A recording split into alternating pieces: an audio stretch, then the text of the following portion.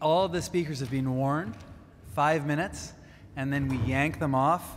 They will hear a timer. Okay. When the bomb explodes, they're out of there. 5 minutes. We have a 5-minute timer here. If you could load the slides, please.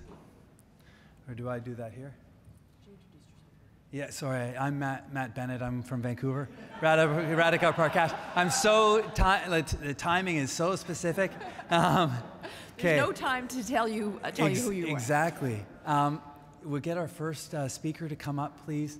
And there are certain, so thanks to the planning committee, you can read that there. Each person has 5 minutes to talk. Then we'll talk about, we can answer questions, we can talk about what people actually do. There are Section 3 credits, and these are pre-test questions. So how does the ejection fraction affect the benefit derived from an ICD? And those are within the Q&A. You can get them on the poll, the answer, what I expect the answer to be, or what we expect the answer to be, and how does AFib affect CRT pacing? This is the first poll. How many push-ups should speakers have to do if they go overtime? None, the wrong answer. 5, 10, 15, and 20. You can vote now. I don't want to take too much time. 20? We got it? None, come on. 3. Okay, perfect. Okay, so first Steve will come up, and then we'll start the clock. Thanks, Steve. I'll let you introduce yourself. Hello, I'm Steve Wilton from Calgary, and I have the pleasure of leading off this session. It's a great pleasure to be invited here, and it's actually quite a challenge to go over this topic. So I'll just read the title. A single-chamber ICD should be used for all patients with AF, left bundle branch block, and a low EF. So doing it in 5 minutes is kind of like debating somebody on Twitter. You lose a lot of the nuance, but I'll do my best. So, short amount of time, I'm going to make just a few points for you. So first, atrial fibrillation is different, not just for CRT, for other things as well, and it's not good. Second, atrial fibrillation messes with what we're trying to do in CRT, and so that's why it's not a surprise that it actually doesn't work very well in patients with persistent atrial fibrillation. Next, CRT is not a fun procedure to do, so why do it unless there's a really good reason to do it? And finally, just a plug for our ongoing trial. So, what do we know about heart failure and atrial fibrillation outside of CRT? So this is data from a pooled individual patient meta-analysis of the pivotal beta blocker trials that established the benefit of those drugs in patients with systolic heart failure. It's brain dead. Everyone who has heart failure should be on a beta blocker. But wait a second, what about the 20% of patients in these trials who had atrial fibrillation? Not even a hint of a benefit. So it gives us a clue that atrial fibrillation is different and it can impact the benefit of our therapies. So let's think about CRT. How does CRT even work? At a very simplistic level, which is how I operate, CRT works by first optimizing atrioventricular timing, as you know, and second, by pacing the ventricles synchronously to restore ventricular contraction that's synchronous. So does that work in patients in persistent atrial fibrillation? Of course not. So patients who are in atrial fibrillation obviously don't get the benefit of atrioventricular timing, and there's great evidence that CRT, unless the patient is very well rate controlled or has a complete AV junctional ablation, fails to deliver therapy in many of the beats. So this is a nice example from an older paper.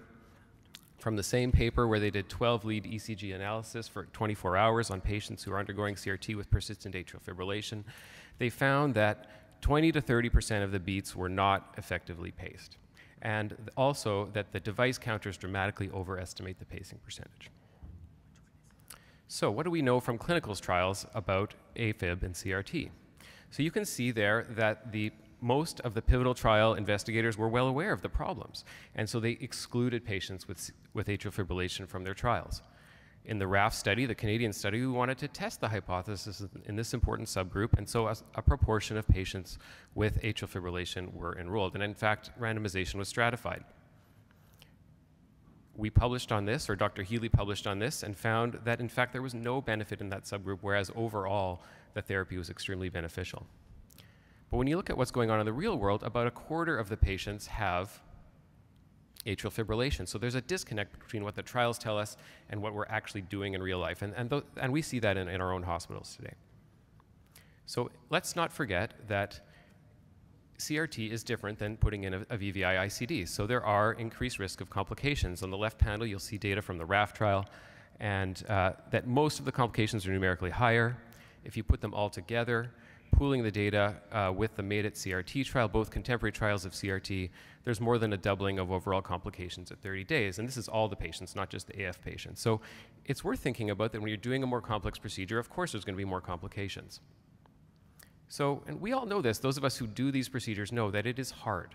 So compared with a VVI ICD, it takes longer, you're exposed to more x-rays, there's a chance that the procedure won't work at all, and there's a much higher chance you'll have to come back and do it again. So when we're talking to patients, we show them pictures like the one on the right. This is how we do CRT, there's a nice little vein around the back, we slide it in there, everything's good. What we see in real life is there's a mess a lot of the time, and it's very, very hard to find the right place, and that's why it's frustrating. So if you don't believe me, just ask my debate opponent. So Dr. Kuriachan, for those of you who don't know him, is an exceptional clinician. He's brilliant and he's very gifted with his hands. He's literally the person that I would want to operate on my relative if they came to our hospital. And you can see all the procedures that he performs at our hospital, a very long list of highly technical, difficult procedures. And what's missing is that he's smart enough to not want to do CRT. So just to summarize, this is a nice quote from a recent Perspective article about how to think about these questions when we don't know the answer. And thinking about it from the patient perspective, what would you do? Read the quote. There's my summary. Thank you.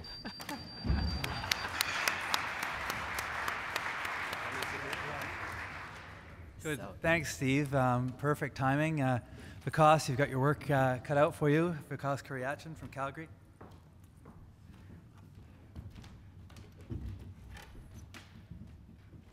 Hi.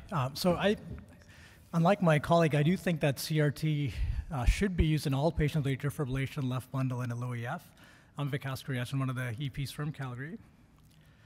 No real disclosures, except that when you Google Wilton, you get all sorts of pictures on the internet. So I tried to use ones that were a little bit professional. Also didn't want to upset him, because he's not that nice a guy if you make him angry. So just for anybody, just to do a little thought experiment, do you have any patients with AFib that end up getting a CRT? And have you had patients with CRT who developed AFib and you continue to buy V-Pace anyway at that point? I think the answer is going to be yes for everybody, because this is actually a pretty significant number of patients. About 20 to 40% of patients with CRT will meet that criteria. As Dr. Wilton already pointed out, CRT helps improve LV function by helping with minimizing dysynchrony between all the cardiac chambers. This translates to symptom relief from heart failure symptoms, as well as maybe survival benefits in some, and improvement in ejection fraction. When you have atrial fibrillation, because of the irregularity, because sometimes the rates are not as well controlled even with minimal exertion, you may not be able to get good bi-V pacing. And when it comes to CRT, bi-V pacing is super important. There's a few studies on this. This is one of the ones that I like, where they showed that the ones who are paced the highest, over 99.6%, there's a 24% relative risk reduction in mortality. So the author suggests our goal should always be to try and aim for over 98% bi-V pacing in patients. What do the CCS guidelines say about CRT? The ideal patient is somebody with heart failure symptoms, EF less than 35%, QRS greater than 130 with a left bundle, and renal function that's over 30, and sinus rhythm. But they don't say that you cannot put something in somebody with atrial fibrillation. You can still consider it. And that's consistent with some of the other major society guidelines as well, where it's a class 2A, level of evidence B, and for permanent atrial fibrillation patients. If you look at actually all the studies, there's a few of them that are there, and you can't actually read them, but I can. They basically are looking at patients that had CRT and ICD devices placed, and then obviously some of them had AFib, and they're looking at was there a benefit or not. And when you look at those studies, it looks like putting an ICD or a CRTD doesn't really make a difference. This includes the RAF study that Dr. Wilton pointed out. And this is sort of one of the basis of the debate saying, why should we consider anything more in these patients? But what's interesting, when you actually look at studies that did AV junction ablation in patients with permanent AF and they had CRT, they actually did have some improvements, including in hard endpoints such as mortality. And in fact, they had similar results to patients in sinus rhythm. So what we probably really need to have very good control of atrial fibrillation, which might mean AV junction ablation. And interestingly, up to 10% of patients with permanent AF with CRT, because of the positive effects of remodeling, can actually revert back to sinus rhythm, which is actually very interesting and probably a benefit for the patients. Then some people say, well, what about the cost? And in Canada these days, because we have pretty good provincial contracts, the device between a CRT-D and an ICD is really not that much different. It's maybe an ICD plus a few iPhones. If you look at ongoing studies on atrial fibrillation and CRT, there are quite a few. There are some Canadian studies, as well as studies around the world. What this means is we still need to know more information on this, but it also shows that we don't have enough evidence to deny CRT in patients with atrial fibrillation, especially since currently they account for maybe up to 40% of all CRT patients. And as one of my last slides, Dr. Wilton did actually a review a few years ago, and he concluded that performing an AV node ablation may improve CRT outcomes in patients with AFib. So I think CRT can be used in patients with atrial fibrillation who meet other criteria for a CRT, but our goal should be to try and get over 98% BiV pacing. And that might require looking at AV node junction ablation in many patients. For non-permanent forms of AF, it's not really clear what the best treatment is, but I think the idea should be that you should be getting over 98%, so that might need ablation, antiarrhythmics, and maybe even AV junction ablation in some. So although Dr. Wilton may believe in his unique system of belief, I think we all should go with what we've seen so far, and he'll be alone. Thank you.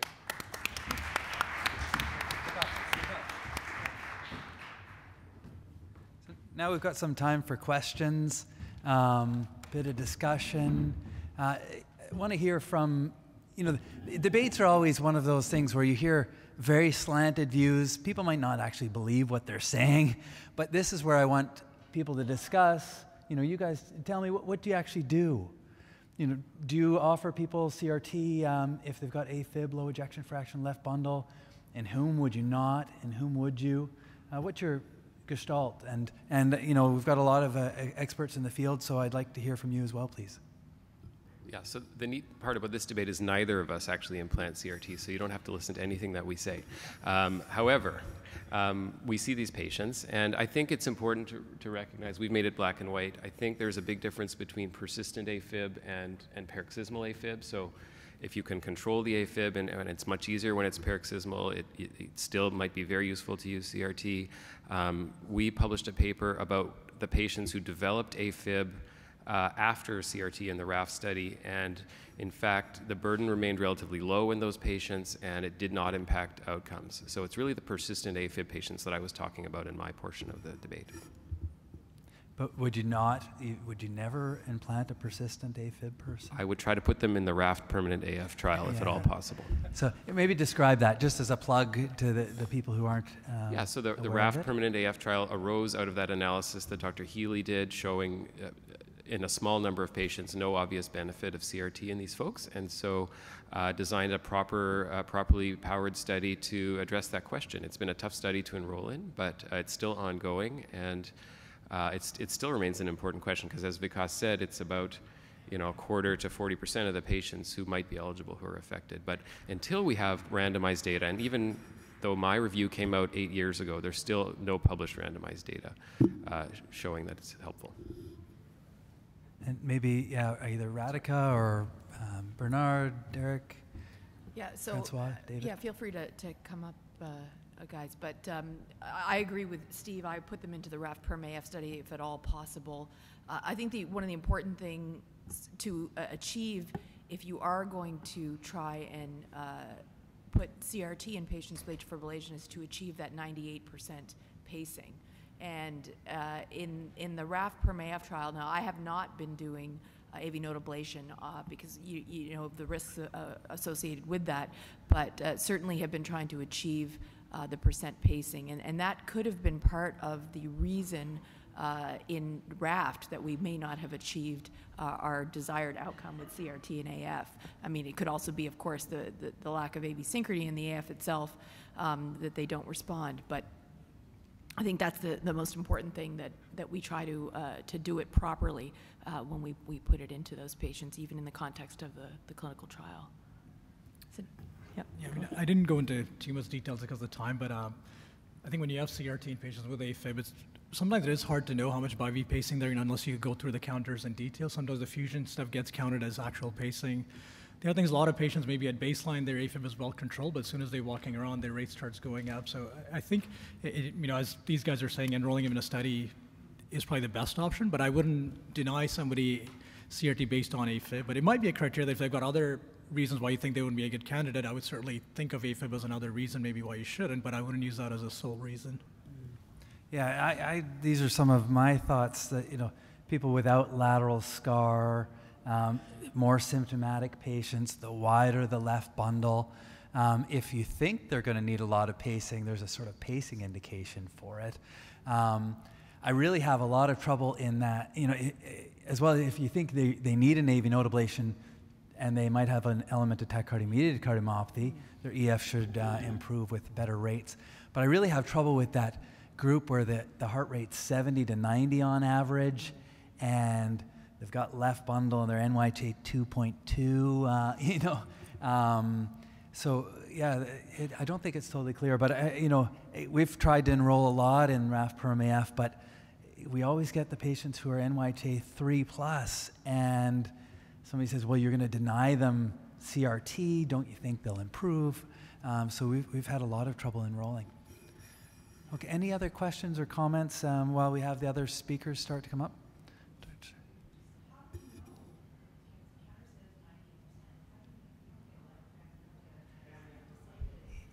Yeah, so the questions about the counters, usually just Holter monitoring would be no. Yeah. So some of the counters, depending on the device, it separates the fusion and actual pacing. Yeah. Good, so Radhika, do you want to? Sure. So I'm going to introduce the next debate. So this one is Dr. Blandine Mondesert from Montreal and Pablo Nery from Ottawa. Will be debating the SICD versus the transvenous ICD, whether the SICD should be first line for all patients that are young, prior infection, etc., when an ICD is indicated. So, Blandine. Thank you for the invitation. So I have 5 minutes to convince you that the SICD is the better option for young people and patients with prior infection. So why we try to do something else than the transvenous ICD? Actually, in this review, we saw that the transvenous ICD has a lot of long-term complication. It was done in a young population, and we can see that there is 4.5% per year of complication in young patients, especially some infection, and most of them actually are more on device malfunction and lead malfunction. So I can show you some example of lead complication. Here it's one patient with VVI ICD implanted in primary prevention, and it just came up at the emergency room with some multiple shocks. And with the interrogation at the ICD, you can see that there is a lot of noise on the ventricular lead, and actually it was a lead fracture. I show you like a zoom on the X-ray, and you can very clearly see the lead fracture. He came back 2 years after that with multiple PVCs, and you can see that the lead is going back in the ventricle, actually in the atrium, in the right atrium, and it was responsible of the PVCs. So at the end of the day, I have to extract everything in that patient and to put a SICD to avoid any more complication. Another example, a patient on the left side with the subclavian thrombosis due to ICD again. And you can see that the left arm is swelling, and there's a lot of, the size is very bigger than the right side. And another patient on the video is not running. can I go back? Yeah. So the patient on the right side that have SVC syndrome, and it was running in the room, but I don't know why. He has a SVC thrombosis, and I have to extract the ICD in that case, and then to implant again a SICD. And that was my last nightmare this week, actually. On the right side, you can see the echography of the patient with a big, massive endocarditis on ICD lead. That was more than 3 centimeters. And I removed that with the angiovac system, and after that I removed all the ICDs with the laser. On the left panel, you can see what I've got with the angiovac. So that was huge. So because of that, I have to extract a lot of my patients with transvenous ICD. And the extraction is not without risk. In the last report that we have from the US, you can see that the complication at 2.3% of major complication. Within, we can see that there is cardiac arrest, death, perforation, and all other hemothorax and pneumothorax. If you compare with the literature between the SICD and the transvenous ICD, the only data that we have are the matched score data. We don't have so far the randomized study. And you can see that in terms of lead complication, there is less complication with the SICD.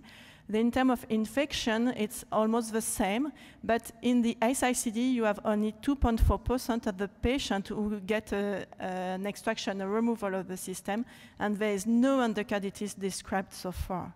In terms of system failure, it's about the same rate. In terms of complication, there is the same risk of complication between the transvenous ICD and the SICD when we look at the simple data and the effortless data. And again, for the shock, there is a little less shock with the SICD due to the higher rate zone that we have put in the SICD patient compared to the transvenous ICD. In terms of inappropriate shock, at the end, it's almost the same rate. More SVT shocks for the SVT inappropriate shocks for the transvenous ICD, and more T-wave over sensing shocks for the SICD. So thanks to the guidelines, we know that we can put some SICD in certain patients. But should we implant everyone with the SICD? We are waiting for the 2 randomized trials, Praetorian and Atlas, who are coming up in 2020 and 2021 hopefully. And I hope that after 2020 or 2021, I can say that yes, everyone should have a SICD, or at least young patient and patient with prior infection.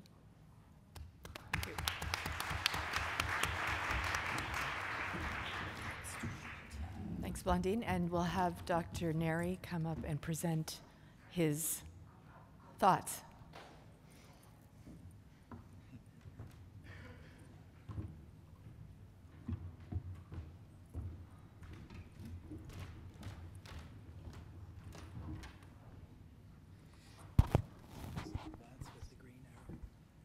Okay, well, good afternoon, everyone. I'm Pablo Nery from the Ottawa Heart Institute.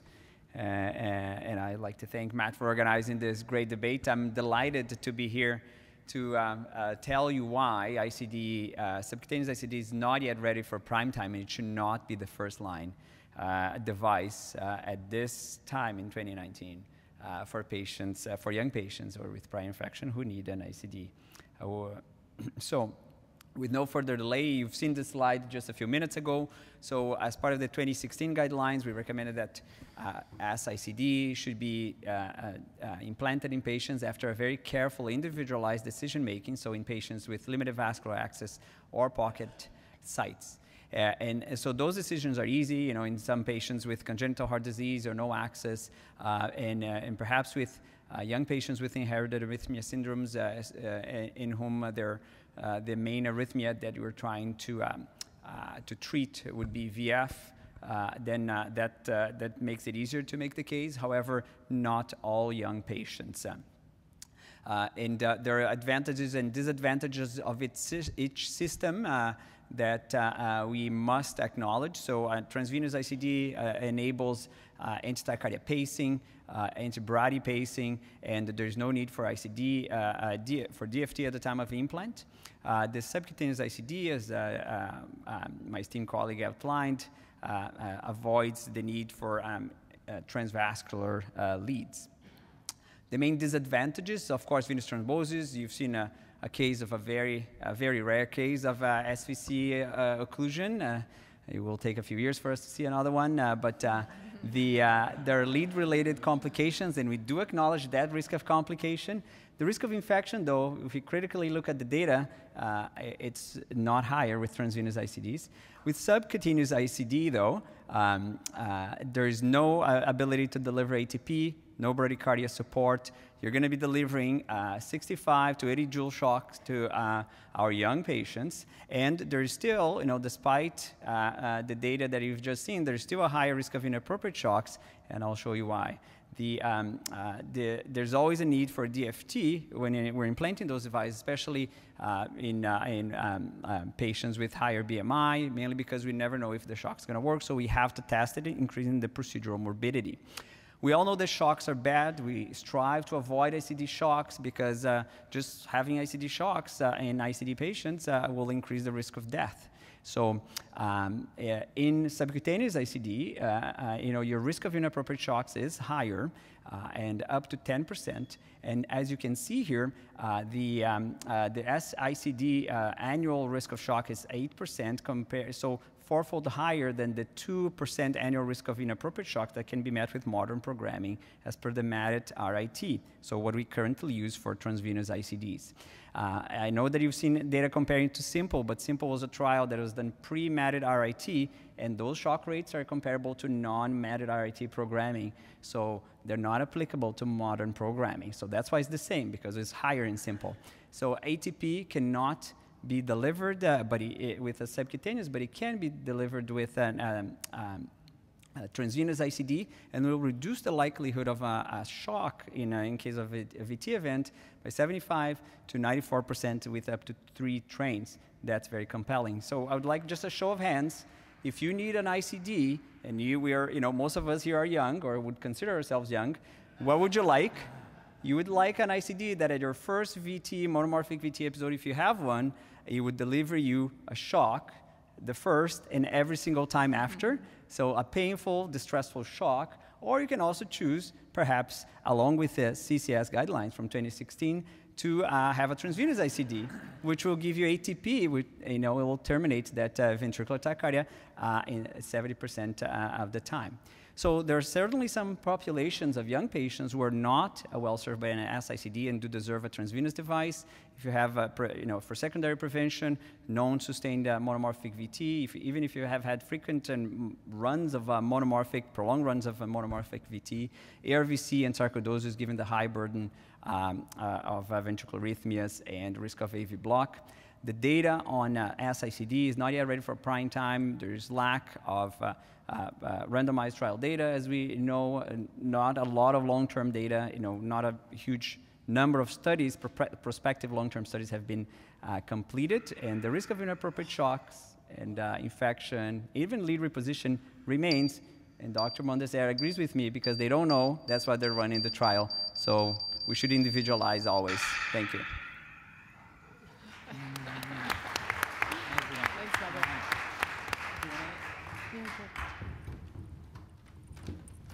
Okay, so do we have any questions for our 2 presenters?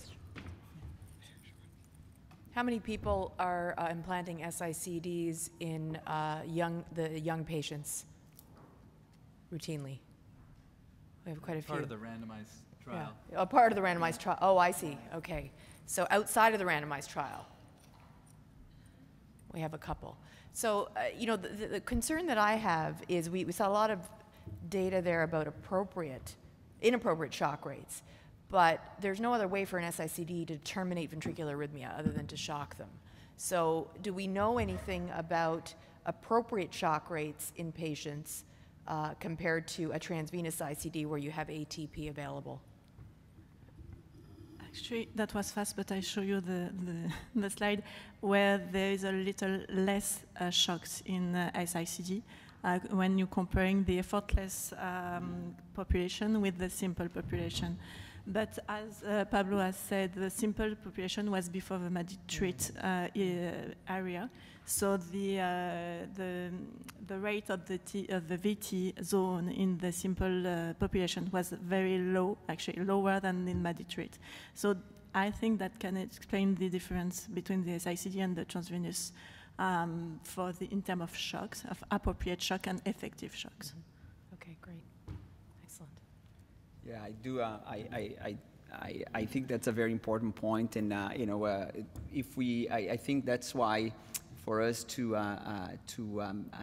recommend it for all young patients, we would need data, prospective data from the 2 RCTs that are ongoing to really compare with modern programming, the late detection, high rate as we currently use for transvenous ICDs, because we do know that the risk of inappropriate shocks is quite low with those devices. So I think we should try to avoid inappropriate shocks in the young patients. They're very traumatic events, and again, with the ability of ATP, you also provide the option of terminating appropriate event. So there's definitely a potential advantage there, and we would need. I would like to see the randomized trial data before making a widespread recommendation.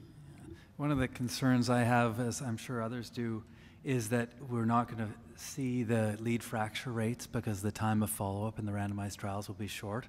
So, you know, young people where, you know, ideally their leads would last 10 years, you know, we really need that long-term follow-up data to see those curves diverge.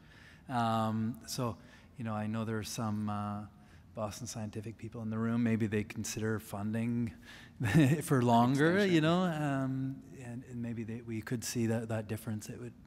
Yeah. Actually, in Atlas, we have 2 different primary endpoints. The first one is the lead dysfunction complication at 6 months. So all the complication related to the lead implantation between the transvenous ICD and the SICD. If you look at the data that we have on transvenous ICD and complication occurred on the lead in young patients at 8 years, almost 40% of the patients have a complication on the lead. So it's very huge, and it's not a very long term of time to have the complication. But yeah, we are looking for doing a long-term Atlas follow-up to try to get that. So Blandine, there may not be everybody, we didn't have a lot of time during the debate to talk about Atlas. Do you want to tell everyone what the criteria are for enrollment? So Atlas is going to compare the SICD and the transvenous ICD in every patient who need a VVI ICD in primary or secondary prevention for all patients under 60 years old or up to 60 years old if there's some risk like valvular cardiomyopathy, like hemodialysis, like previous infection with the transvenous ICD. So we randomize 1-to-1 the SICD and the transvenous ICD. We have 14 centers running on so far in Canada. It's a national trial. And we have almost 70% of the patients enrolled so far, so we hope that we can end that before the end of the next year. Excellent, congratulations. I think we have a question. Yeah, so this is the next question for Section 3 credits. I'm going to ask the question, and then we'll unlock the question in the Q&A, which will give you a discussion around it. It's not actually a multiple choice question or a answer the question, but you'll see what I mean once we unlock it. So a 25-year-old man presents with resuscitated cardiac arrest, recent upper respiratory tract infection with fever. The workup's negative, so he'd be a Casper type workup. Hopefully everybody's aware of Casper, where idiopathic cardiac arrests are randomized into a registry. This is Andrew Cron's registry. So normal echo, normal CTA, no valvulopathy, normal ejection fraction. It gets an MRI, it's normal. Has a stress test, normal. Epi infusion. This is his procainamide infusion, which I'll just give you a second to review it, but I think most people can see there's a type 1 Brugada pattern. And so the question is, should this man receive an ICD? And if yes, should this man receive a transvenous or a subcutaneous ICD? And then we'll unlock the answer that you can read at any time. I didn't want to spend a lot of time going through the answer now because there's a lot of text, as you can see there, which you can't read. Okay. Good. Any other questions, comments about subcutaneous ICD before we move to the next topic? No? Okay, good. Okay, great. Thank you. So the next two speakers, why don't we have them come up here to the stage? The debate is a leadless pacemaker should or should not be implanted in patients expecting to receive a single chamber pacemaker. And Dr. Ha is going to do the should, and Dr. Callum Redpath is going to do the should not. So come on up here, Andrew. You can introduce yourself for your phone. Thanks.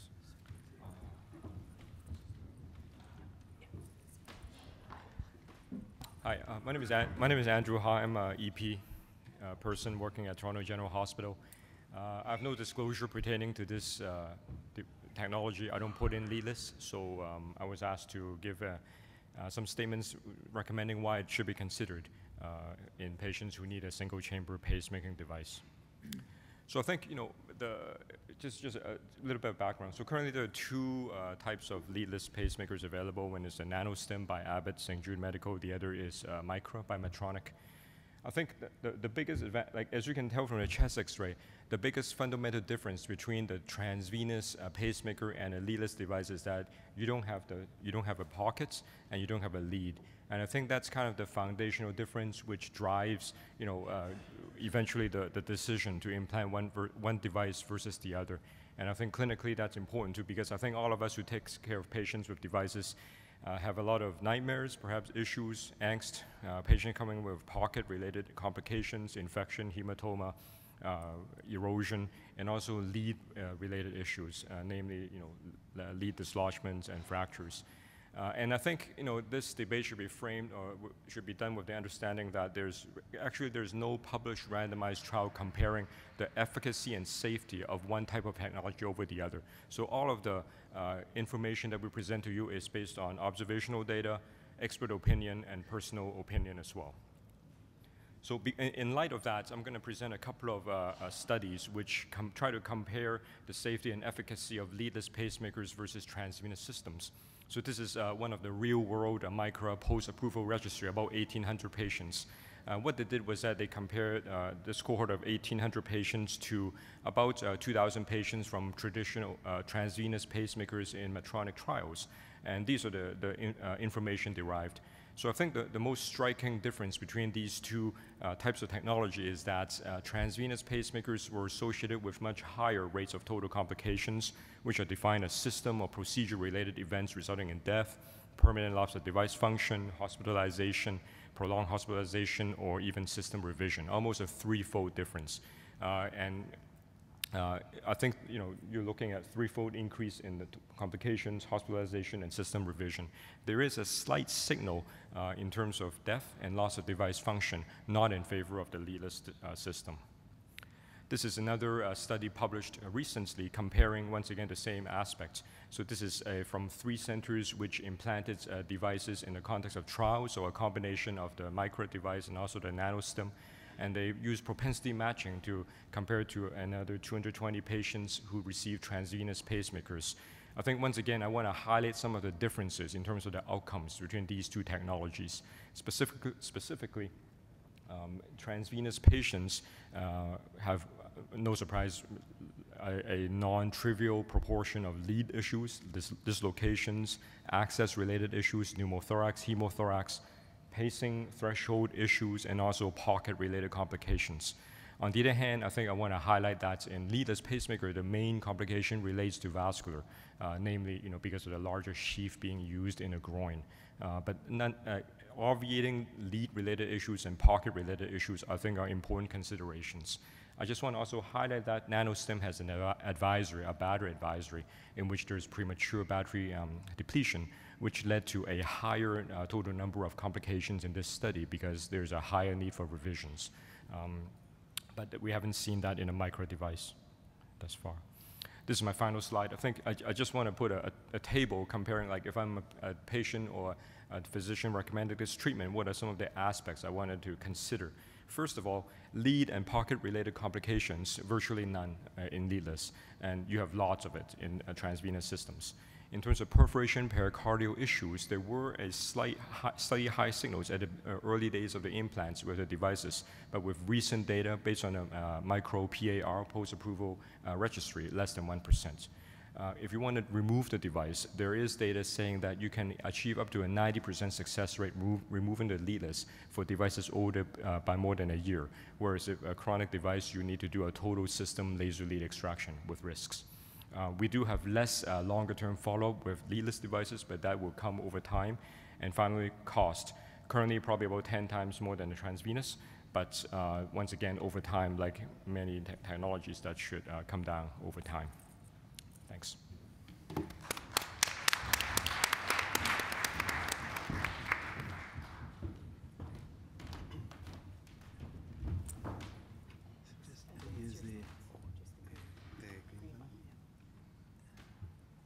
Hello, how do you do? My name's Callum Redpath. I'm one of the EPs in Ottawa. Since leadless technology is disruptive, I'm going to be a little bit disruptive, but it's all been very friendly and data-driven. And the point I want to make is exactly, you'll see no data up there because there have been no randomized controlled trials of leadless technology against transvenous technology in bradytherapy. So I think it's important to remember that. And also remember, when it comes to debates, although Andrew is one of the most considerate and conscientious physicians you'll find, I'll blame his teachers. You know, we have to be aware that opinions are like bottoms. We all have one, but some are more useful than others. So, simply put, leadless pacemakers should not be, So the title we were given was a patient should expect to receive a leadless pacemaker. And so I don't think patients should expect to receive a leadless pacemaker because, first of all, there is no RCT data demonstrating superiority of one technology over others. And so the main thing is you look at complications. And I think in a Canadian audience, it's really important to remember that our Canadian complication rate is nothing like that you will see in the propensity match registry data. And so I'll use PADIT as an example of that. You know, more than 19,000 device implants with a complication rate as far as infection of about 0.6 for VVI pacemakers and essentially about 0.8 overall. And yet in the stated propensity matched registries that you'll see comparing leadless to transvenous technology, the infection rate is 2 to 3 to 4%. And it's simply, you know, you're not comparing like with like. So simply put, the complication rate for transvenous pacemakers, we know there have been more than 50 million devices, we think, implanted, and currently 1 million transvenous devices a year in 2019, we think, are going in. So we have an extremely good idea of what the complication rates for transvenous technology are. It's clear what we can, when we discuss these with our patients, we have very good confidence in what we know we're dealing with. And so the complications of leadless technology for at 5 years are unknown because there's not been 5 years of follow-up. And so, you know, I don't want to be like Statler and Waldorf and the Muppets, but if you don't know what you don't know, then we have to say, we don't know. And so I do not believe that we should be implanting devices with 10, 11, or 13 years of battery life with currently 3 to 4 years of follow-up. And if you look at the transvenous technology complications, you know, we think that at 5 years, according to the largest data set from the US, that it's 15%.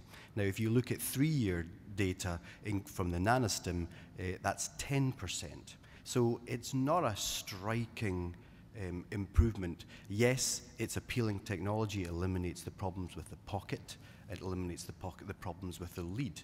But remember, there are always unknown unknowns. And of course, when we talk about the leadless technology at the moment, really in Canada, we're talking exclusively about Micra. look what happened to the nanostim. So we talk about extraction rates, but it's 90%. So 1 in 10 of when you have to do an extraction, you fail. You can't even extract it.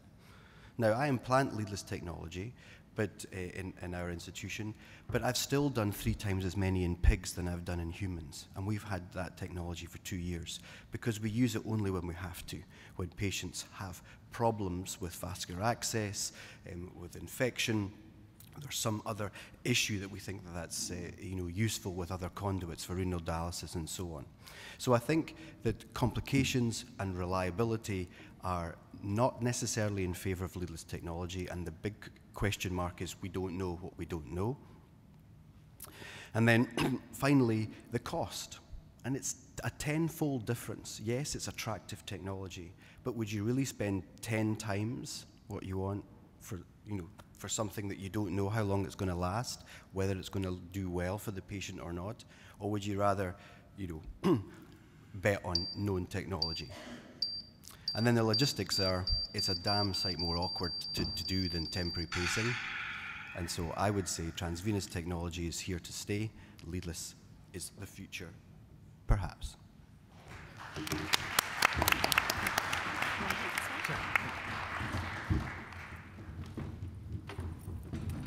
So please come up and ask questions. No one's asked a question yet. And also, I want some of the experts in the field to contribute, please. So what do you guys really think? I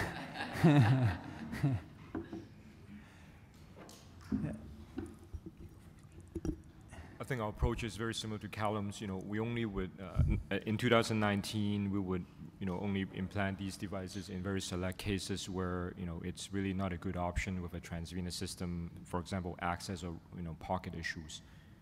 I think that's driven, like Callum said, the absence of long-term data and also, the cost. Yeah. But yeah. I think that will be overcome in the future.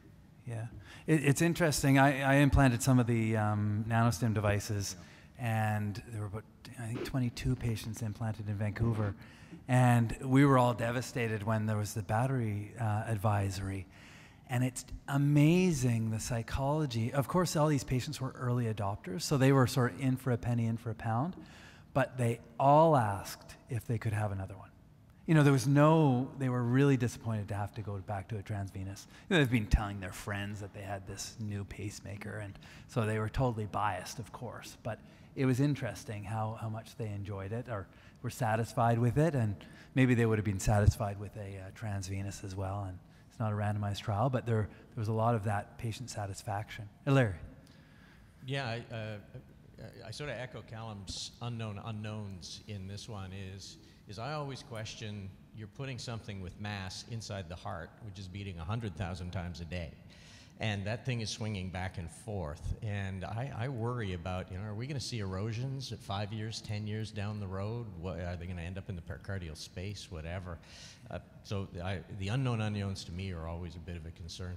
Is there any data, you were involved in the nanosim study early, is there any data from, let's say, cardiac surgery from the US where a lot of people have bullets in their hearts? What happens to them over years? Usually they try and take them out, but is there any data about erosions, anything like that? I haven't seen any. Derek, do you, Bernard, Francois, Derek, David? Any?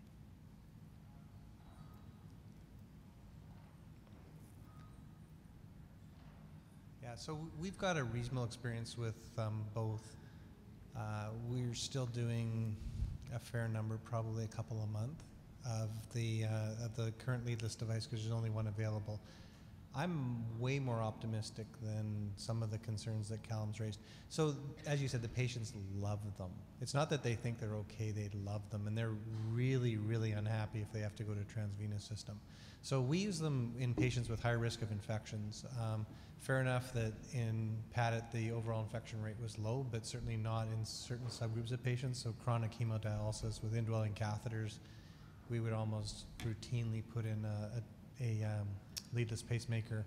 Patients with vascular access issues, I spend a good chunk of my time doing complex extraction, and I can tell you removing one of these is a heck of a lot easier than a transvenous lead. I think given their size and where they're located, erosion would be very unlikely. Remember, they're not a lot bigger than an ICD lead in terms of diameter, so they're certainly a little stiffer than an ICD lead, but you don't have the rest of that lead, and the rest of that lead is what gets you into trouble with removal. It's all the vascular access issues. So if they were the same price or similarly priced to transvenous systems, I would routinely use them for everyone, but they're not. And so the issue is more, how do we deal with the cost? Because the cost is roughly 10 plus times the cost. The other big thing is that they're not perfect for everyone, right? So if you need a dual chamber device or even a VDD, presently you don't have that option. You will have that option soon with a VDD-based leadless pacemaker, and then dual chamber leadless pacing is not far off. So I think those things will be available, but they're actually relatively straightforward to put in. Like everything, sometimes they're more complicated, but the patients absolutely love them, and the long-term results have been really, really good with them. The battery advisory happens; it's new technology. You know, we've had that issue with leads over and over again, so I don't think we should, get rid of it just because of a single issue. Yeah. There. Just so a question that I would have then for Derek, who's done a lot, and Andrew and whoever else. Would you put one of these in a 25-year-old who's going to potentially live for another 60 years, where you may have to put in 6 of them? Yes. I wouldn't hesitate. So I wouldn't put in 6. I would remove them as I went along. You think you can get them out after 6 or 8 years? Well, the longest I've done is 6 years. It's straightforward to get a 6-year-old nanostem out as it is to get a 6-year-old ICD lead. I don't know. Micra is a smaller device. It's short, and there's some data on encapsulation, so less well known in terms of whether you can do that. So the problem is not that they have fibrosis. Everything's going to have fibrosis, but it's that the fibrotic capsule actually covers the entire device if you stick it deep within the tuberculae. And the data is that typically after a year or so, a lot of those devices are not retrievable. Having said that, people have new approaches to it, and I think they likely will be removable sometime in the future. But that's a big issue. I think that's a huge issue, actually. I think we need to be very cognizant of that in the type of patient that Larry brought up. Now, the only other case where I think a Micra, which is the only one we have on the market at the moment, is in patient with prior infection. I think it's a patient who tolerates single chamber pacing and has had an infection should not get a transvenous lead back if it's at all avoidable. I think the Micra lead infections, infections rates are so low with the leadless pacemakers that I really think they should be considered in those patients. So I think we need to move on. Yeah. Thank you. Thank you. Thank you. We'll have Dr. Thibault come up. So Bernard Thibault is from homegrown. He's from Montreal, and he'll be speaking about his bundle pacing. Thank you. 5 minutes, so I've got to race you. No time for niceties, nothing. Recommendation 58. We recommend CRT in all patients with QRS duration with left bundle branch block and a QRS that's above 130 milliseconds. It is a strong recommendation with a high quality evidence. End of debate.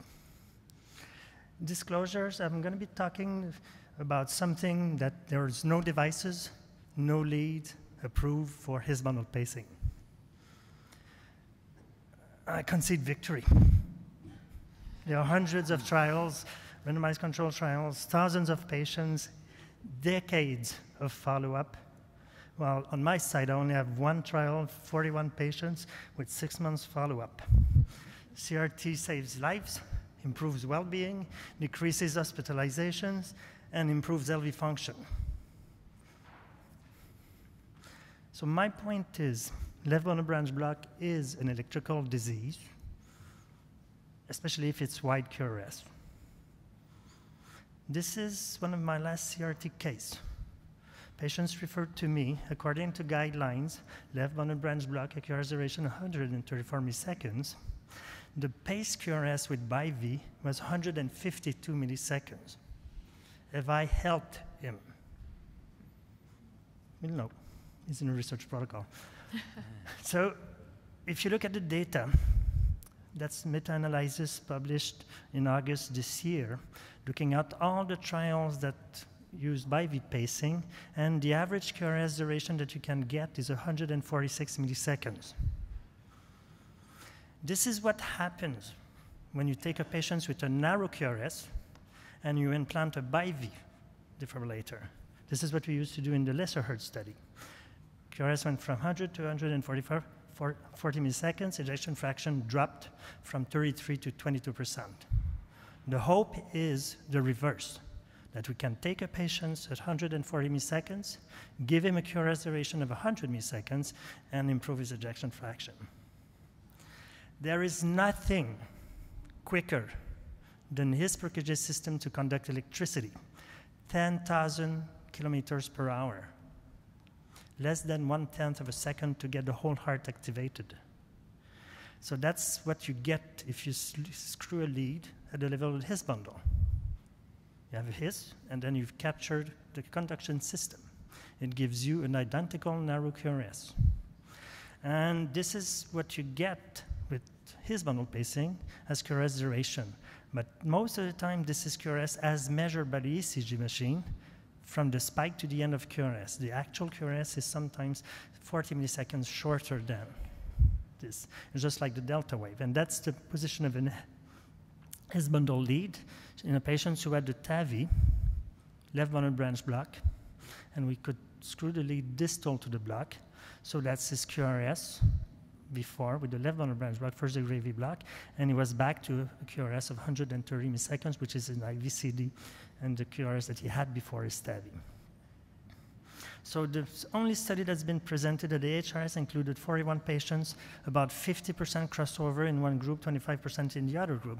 If you look at the per protocol analysis, they could achieve a QRS duration of 124 milliseconds in patients who had huge QRS to start with, above 160 and left bundle branch block. So it's impossible to correct left bundle branch block by his bundle pacing. That's one example. 195 milliseconds, typical left bundle branch block, narrower QRS, 125. This is much better than we can achieve what we achieve usually. Why is that so? That's an article that you have. 2/3 of the left bundle branch block are proximal in heart failure patients, either at the level of the HIS or the very proximal left bundle branch. So it should be possible to correct this left bundle branch block in a significant proportion of patients. So in up to 50% of the patients, you can. Left bundle branch pacing is the future. If you can go across the septum with the same lead, capture the left bundle branch, you will achieve 90% correction of the left bundle branch block with a narrow QRS. So this is how they do it. You've got the his bundle lead, and then you go distally about 1 or 2 centimeters distally towards the apex. You screw the lead across the septum, and you get to the left bundle. And the left bundle is something that you can easily capture, and you get narrow QRS. So that's the conclusion. Thanks, Bernard.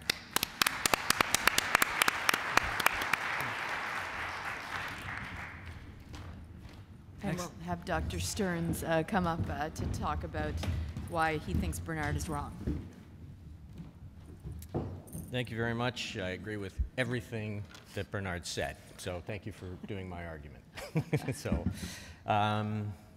let's see. Oh, I was going to say, I'm not on my slides yet. How come I'm already counting down? Yeah. Okay. So his bundle pacing should not be used in all of your patients that have a CRT indication. And I have to admit, I didn't know Bernard would be up here. So I actually brought along a virtual Bernard that would be up in the corner who could, so you can see what he's thinking about as we go through. I'm surprised we haven't seen this curve yet today because we're talking about a lot of new tech. But basically, with technology, there's that peak of inflated expectations early as everybody thinks this thing is great. And then there's the trough of disillusionment that follows before you get to the balance. And that really sort of fits for everything that we've seen today. With his bundle pacing, I think we're riding up that curve. If you follow Twitter, we're at the very peak of that peak. And really, it now has to find its place. Basically, there's 2 indications for CRT. The block HF indication, and those are patients who are going to require pacing at a high burden, and pacing could make them worse. In that case, you're trying to prevent the widening with RV apical pacing.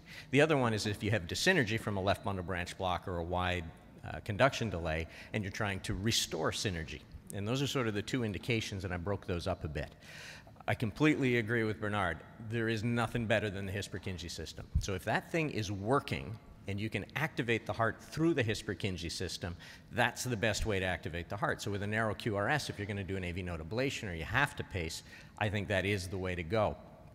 And there is some data, observational studies, showing that you don't have a difference in mortality, but if you look at heart failure hospitalization, His bundle pacing has fewer heart failure hospitalizations at the cost of a somewhat more complex procedure, longer fluoro times, higher thresholds in the long run, which could burn out batteries. So basically, Bernard's pretty happy because I'm fighting for his side.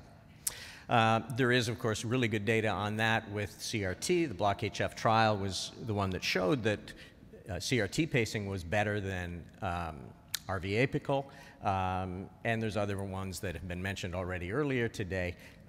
Yeah, okay, fine, we're going on to the next one. But how about resynchronization pacing?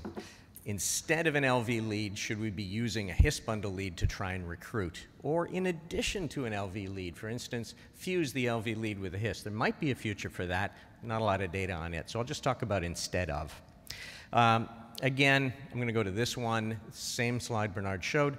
Bottom line is, yes, 2/3 of the time the block is up high, but depends on where that block is as to whether you can correct that left bundle. If it's very high, the correction rates could be as high as 90%.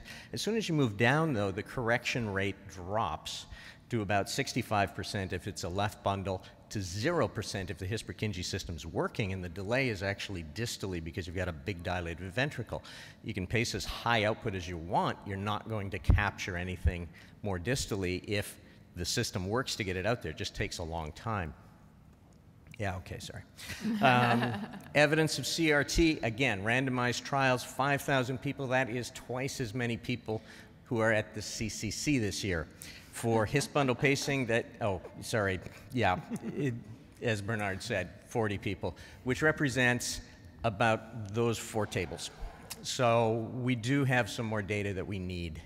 The His-Sync trial, Bernard's already gone over it, but the bottom line there is 48% crossover. In other words, almost half of the time they tried to get a His, they couldn't get resynchronization with it and had to go over to CRT. Yes, you got narrow QRSs, but when it came down to ejection fraction responses, the small numbers really didn't give us that data. Okay, so yeah, he presented that already. What are the issues with His bundles, though? These are the unknown unknowns. Late threshold rise, loss of capture, progressive subhissian disease that could lead to loss of capture down the road, potential for VSD, tough late lead extractions, and we don't have long-term data. If we looked at Jack, an experienced center here, 75% acute implant success, so not 100%, but a threshold rise in 30%. And if you look on the far right there, is actually the way these were programmed at 1 year was at 5-volt output in 1 millisecond. So very high outputs that'll burn through batteries quickly. So then if we look at this, His bundle complications, 1,375 articles. His bundle complications, Google, 300,000. His bundle pacing VSD, 400,000. Okay, yes, I'm lying. None of them actually have been described.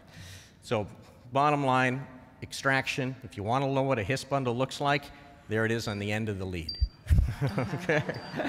So in conclusion, CRT works, His bundle might. Okay. Thanks, Larry.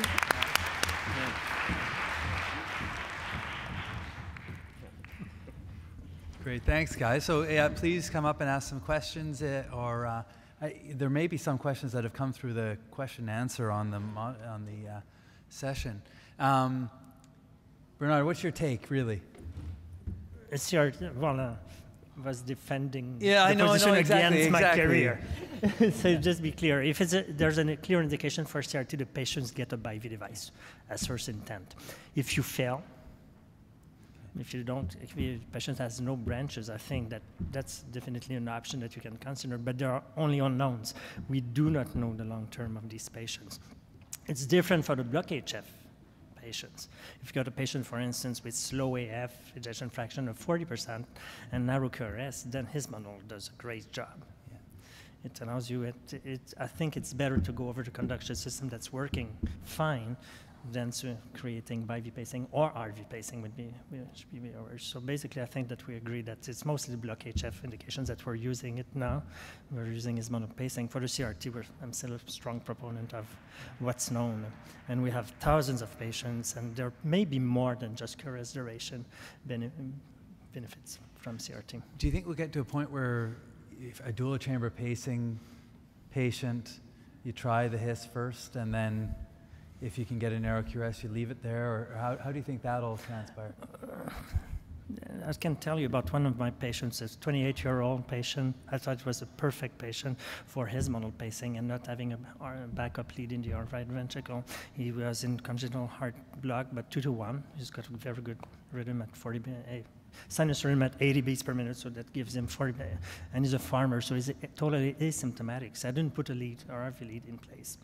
His threshold was very nice at the time of implant, below 1 volt. At follow-ups, the thresholds increased up to 3-4 volts now. So I don't want him to have a device that's going to last 3 years. Yeah. You see what's happening. So we've got to be very, very prudent. And I totally agree with Larry. There is this curve now. We are at the peak of over-enthusiasm. Yeah. The technology and this will find its own place. Things will settle down after a while and kind of find its own place. So we have a question from the audience. Given that we have been hearing about HIS bundle pacing for more than 10 years, why are there so few studies examining this? Actually, it was first described back in the 70s, so it's been around for a long time.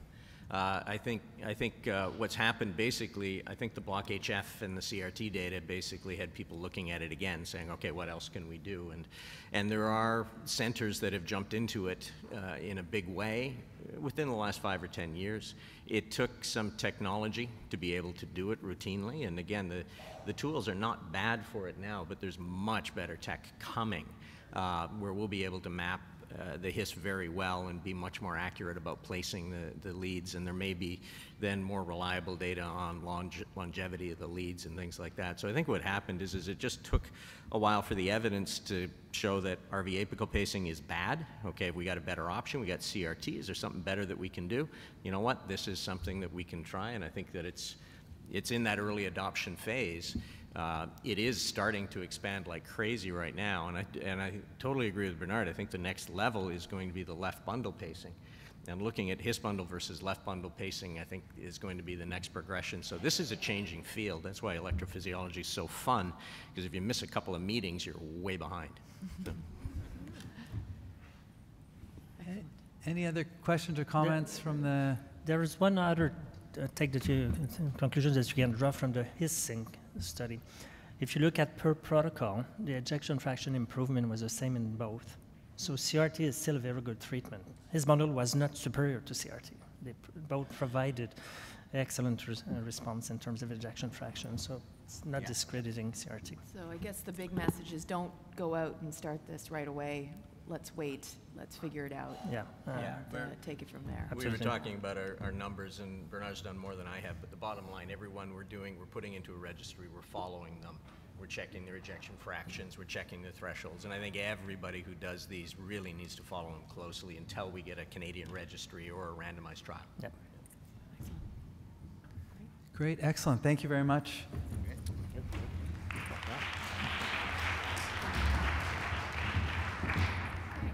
For our final debate, which moves us a little bit away from technology to a different question, it's Dr. Philippon and Dr. Exner. Ejection fraction is or is not the optimal assessment of risk of sudden death in patients being evaluated for an implantable defibrillator.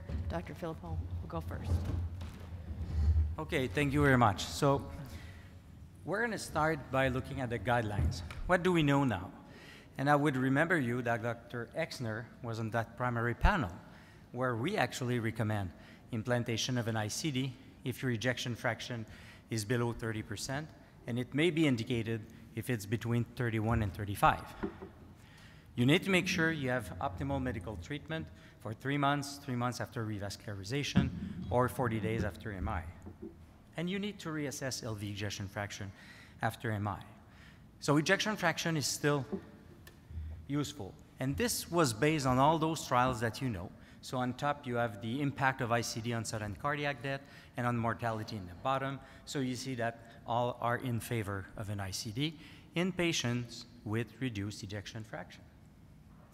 Well, in the non-ischemic population, even if the Danish trial put some questioning about the non-ischemic population, when you look in meta-analysis, still, non-ischemic with low ejection fraction benefit from an ICD, still based on ejection fraction. What about Entresto? It's probably the best drug in heart failure. But if you add an ICD on top of Entresto in low ejection fraction patient, you still have a benefit. Are we good at this in Canada? So this is also another manuscript from Derek. When they look at 1,300 ICD procedures performed in Canada, and the mean ejection fraction was 32%, so quite in the guidelines. Less than 1% were discordant with actual guidelines. If you look at the CRT implants and our Canadian guidelines, 10% were inconsistent, but there's different issues there. But overall, over 90% of all the implanted devices were according to guidelines and appropriate. So we're not doing that bad there. We also know that the change in left ejection fraction after MI is probably very important. So before you think you're going to discard EF for ICD implantation, we should make sure that we reassess EF, and use it correctly.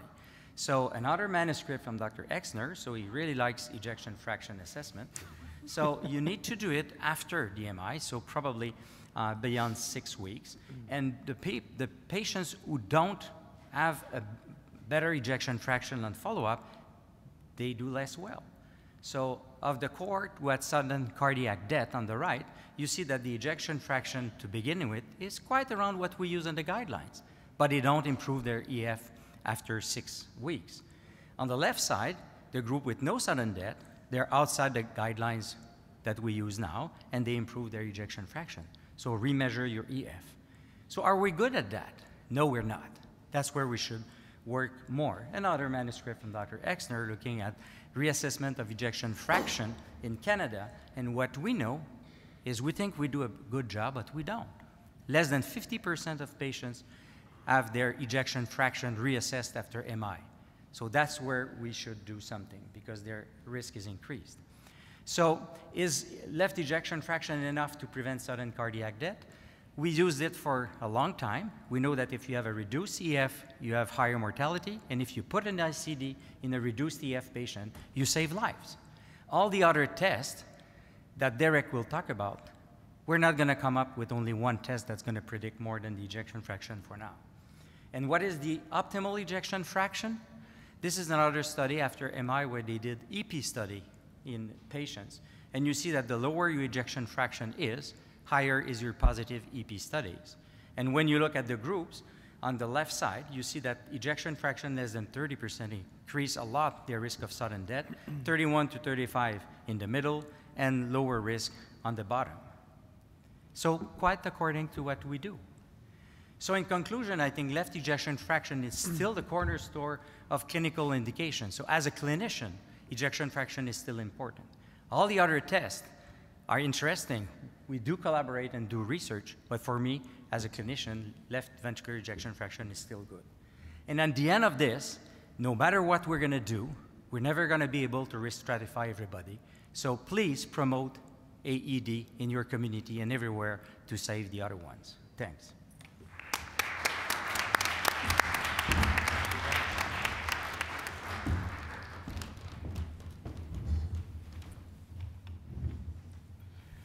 All right, so my job is to defend against a very worthy opponent.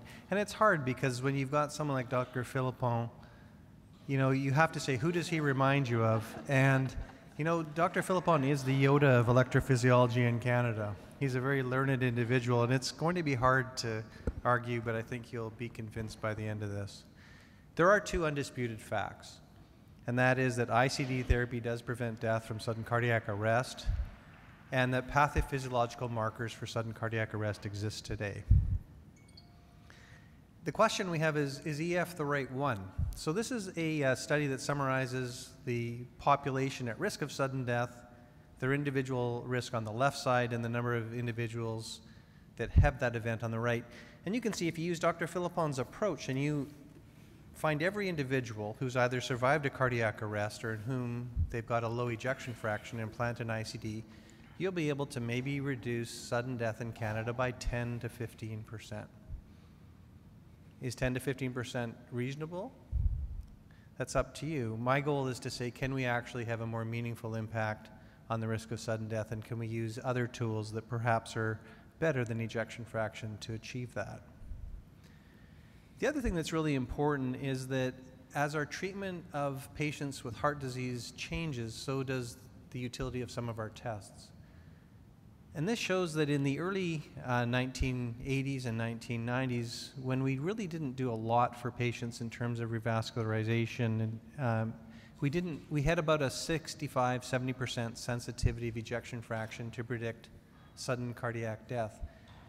Now it's less than that, closer to about 30 to 40%. So the fact that we're treating patients better has had a result in the utility of ejection fraction dropping over time. The second point that I want to make, and probably the most important thing, is that our state-of-the-art for risk stratification is summarized here. We take people, we measure their ejection fraction, and we say you're at low or you're at high risk. And then we say, if you're at high risk, we're going to put a defibrillator in. And the good news is that we pick up about 1/3 of the post-MI patients at risk. The bad news is we miss 2/3.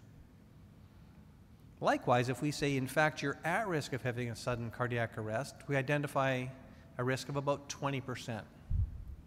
So now I'm going to change that. I'm going to say I've got a new biomarker for prostate cancer or for breast cancer. And the good news is that I identify 1/3 of you who are at risk. I missed 2/3, that's okay. And if I say you're at risk, you've got a 20% chance. It's meaning you have an 80% chance of not having it. I mean, would any of you adopt that biomarker? You'd say, you're an idiot. What are you talking about? So, yet, for some reason, we've said ejection fraction is our appropriate biomarker for predicting who should or who should not receive an ICD. And it's foolish, but we seem to continue to do it. If you look at things such as predicting sudden cardiac arrest in the broader community, this is data from the Oregon Sudden Unexpected Death Study. The area under the receiver operating characteristic curve, the ROC curve, for ejection fraction was 0.57. So we're slightly better than chance if we use ejection fraction to identify who's going to have a cardiac arrest. Now, you may be familiar with this, that 60% of the time EF works all the time, but it's actually even not quite as good as that. So as Dr. Philippon is well aware, it's only about 57% of the time. So half the time, almost half the time, ejection fraction is not useful at identifying who in fact is at risk of sudden death. There are other approaches, more complex approaches. One of those is cardiac MRI. Cardiac MRI has an area under the curve of about 0.94. We can use ECG. ECG has an odds ratio of about 26. It's like a genetic marker in terms of determining who's at risk of sudden death. And we've done some other work showing that by combining simple measurements, like is there scar present in a person's heart? Do they have abnormal autonomic tone and abnormal variability in their repolarization, that we can show a 9-fold higher risk of sudden death as compared to those who don't. And these are people who essentially both have ejection fractions in a similar gray zone of about 40–45%. So the undisputed fact is that ICD therapy does prevent death from sudden cardiac arrest, but the EF is both insensitive and nonspecific, and that pathophysiological markers do exist, but EF is not one of them. And I'll leave this up for further discussion. Yeah, thank you, Derek, that's awesome. Because this is such an important trial, I'll give you the time to discuss it. This is additional time. This is additional time, yes, and there's no push-ups here. First of all, to address it, so yeah, ejection fraction, despite all the fact that we have all these risk markers, ejection fraction is the only one that stood the test of time in terms of saying which patients do or don't benefit from a defibrillator. So our approach, I think just like everyone else in the country, is we still use ejection fraction, But I think we really need to be, looking into this and saying, does it make sense to use ejection fraction? And although it works, it's not a great marker. And we're missing a lot of people who potentially could benefit from an ICD. And we're putting in a lot of defibrillators that aren't really necessary. So that's sort of my take on it. Francois? No, I think you're right. There are very interesting data about SCAR using MRI, using autonomic nervous system index to define a higher risk population. The problem is we don't have randomized trials yet to change the guidelines. So we have a lot of patients in gray zones, ejection fraction between 35 and 45%, that sometimes you need something else. And that something else is honestly case-based, actually. And sometimes we'll use imaging because it's easier than the neuroautonomic stuff to make certain. So sometimes we'll use SCAR on MRI, or we'll use other tests. Honestly, ejection fraction is easy to use, but we're missing a lot of patients that could benefit from prevention of sudden cardiac death with other screening. But I think refined ICD is a great ID. I hope we're going to be able to finish and get some data out, so we may be able later to change a little bit our way of looking at stratifying sudden cardiac death risk. So how many people in the room are familiar with the refined ICD study? We have a show of hands. You should. And how many people see patients with prior MI and have an EF 36 to 50%? Quite a few. So those of you who didn't raise your hands twice need to learn about the refined ICD study. And Derek, did you already go through this? Nope. Yeah. Can you go through that? So I'll try to go through this very briefly. So refined ICD is targeted at that group of patients on that first slide who are red. So that's the group of patients who have had an MI who do not appear to be at risk of sudden death because their ejection fraction is currently higher than that 35%. The data we have and many others are that patients who have ejection fractions above 50% are extremely low risk. There might be lots of them, but their actual individual risk is very small. So we're setting a window of 36 to 50% as a marker of SCAR. So the ejection fraction is measured, but it's not really important. It's just saying, is SCAR present or absent?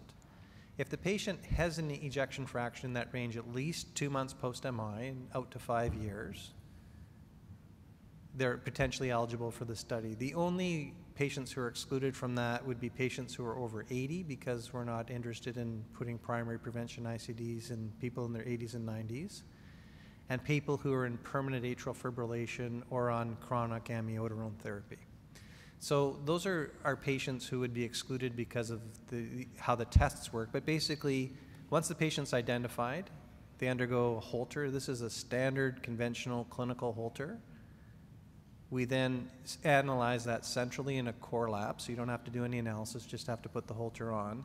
If that Holter is abnormal, that individual, even though they might look exactly the same as the individual whose Holter is negative, that individual has a 9-fold higher risk of dying as compared to the individual whose Holter is normal. And the two measurements we make, one is a measurement of repolarization, the other is autonomics. But basically, through that simple test that we use all the time, by measuring specific parameters, we're able to dichotomize the population as very high risk versus very low risk. If the patient is in that very high-risk group, they then are eligible to be randomized to either continued usual care, and continued usual care means statins and antiplatelets and ACE inhibitors if appropriate, beta blockers and so forth, or that usual care plus an implantable defibrillator. So we've been at this for a number of years now. We have about half of the population enrolled. We need to enroll the next half of the population. This is a CIHR-funded trial, also funded by the Canadian Arrhythmia Network, or CANNET. So this isn't an industry study. This is a study that the investigators initiated on our own, and we're hoping to identify a lot more patients who potentially could benefit. And what is your estimate, Derek, of all the 36 to 50%? How many of the patients will actually be randomized to usual or ICD, just to get the that's a great question. Frequent? So I think a couple things are important in terms of the risk stratification. So after an MI, approximately 90% of patients will have normal ventricular function. So 90% are gone from the start. Of the remaining 10 to 15% of patients, about 2/3 of those patients will favorably remodel. So we're essentially talking about 5 to 6% of the post-MI population that we would do the Holter on. Of that 5 or 6%, about 1/3, so about 2% of the post-MI population is those at risk. So we're not talking about putting ICDs in a bunch of people. We're talking about using a very, very selective approach of screening out 98% of patients post-MI, and the 2% are the remaining high risk. Perfect. We're going to get to Vikas. I wanted to just put this question up. And you can read it. This is another post-assessment question for the Section 3 credits.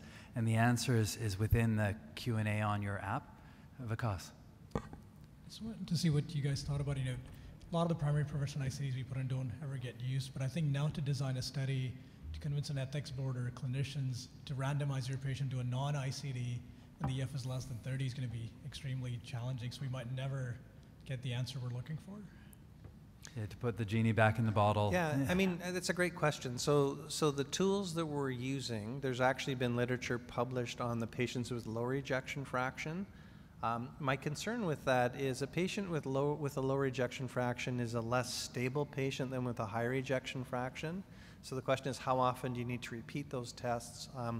A patient who's had a single infarct or a couple of infarcts is less likely to have progressive LV dysfunction than a patient who's had a big infarct or multiple infarcts. So I agree with you. I think it'll be really difficult to do that study.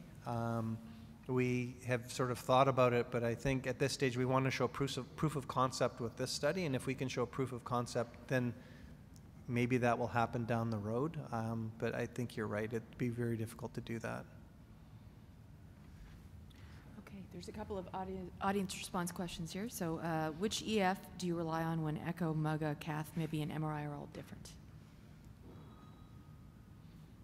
Well,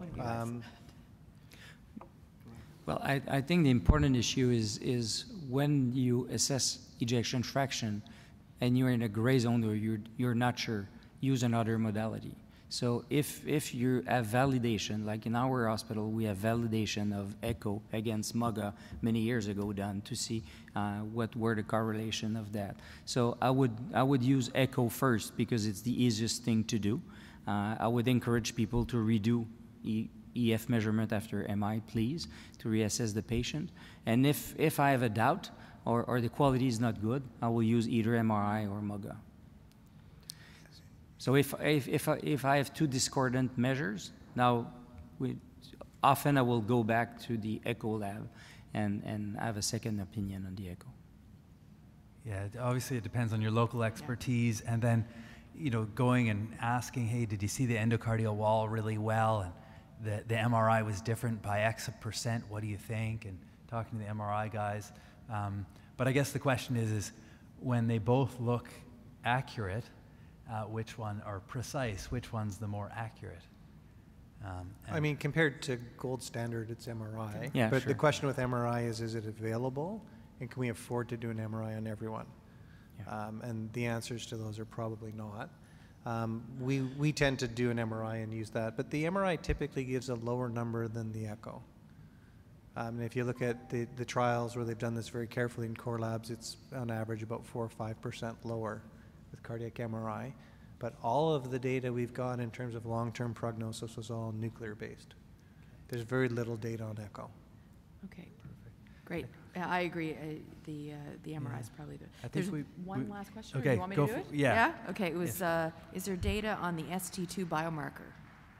On the which? ST2. I've not heard of it, to be honest, unless it didn't translate correctly on the question. This might be a quick question because ST2 biomarker. Yeah.